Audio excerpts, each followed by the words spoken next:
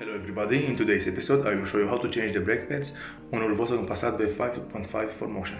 This method is working for almost any car out there. Today I'm going to change the rear brake pads on this car, and in order to complete this job you need a few things like I have right here. First, you will need a tool like this to push the piston back onto its place.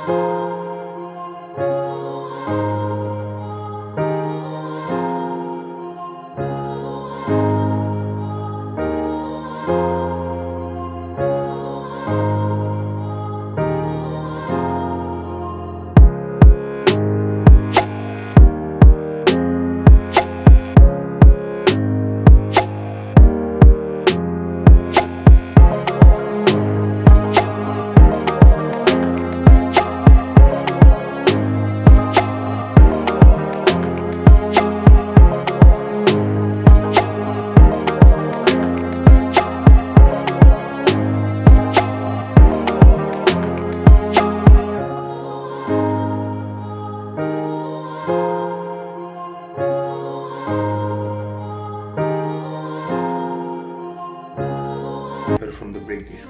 This is the first one and this is the second one. In order to remove it you will need a 13mm key and also a 15mm key to hold the screw from not turning.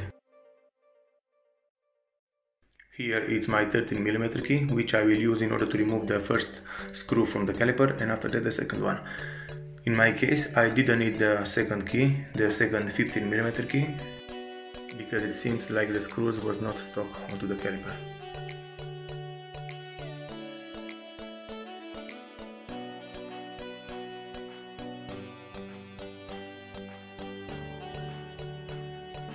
And here is the second screw. Now what you have to do is to lift the caliper up. If yours is stuck, you can use a screwdriver to push from behind. Okay, so those are my brake pads, and for sure they have been seeing better days. This one is destroyed, it's almost to the metal part, and this one it seems to be in a very good condition. After that you have to check if those two little metal parts are well lubricated. If not, you have to lubricate them. As you can see, in my case those are very well good lubricated, and I'm going to put them back. Those parts are helping the caliper to move back and forth when we're pressing the brake pedal, and if those are stuck the brake will not work properly. So this one is in a very good condition. I'm going to put it back, and as you can see it's coming very easy back and forward.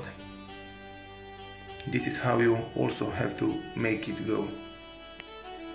And the second one is also very well lubricated. So now I'm going to put it back onto the caliper mounting bracket.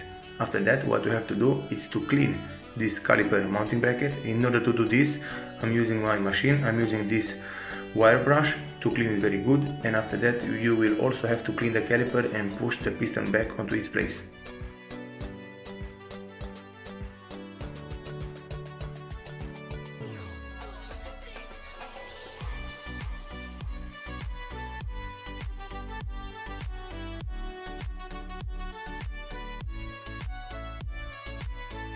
Now, in order to push the caliper back onto its place, you will need this key and the key that I mentioned at the beginning of this video. You will need the size number 7.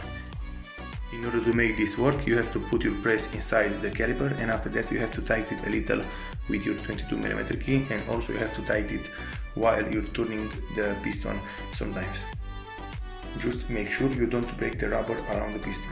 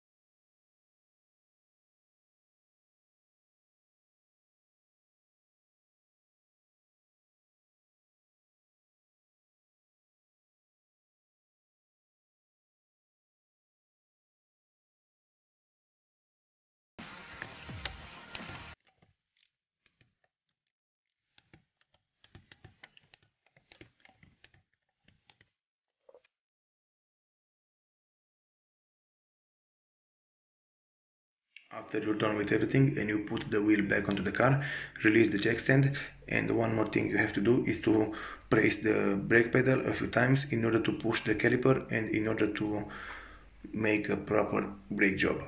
Thank you for watching. If you like this video and found it informative, please leave a like and a comment down below. See you next time.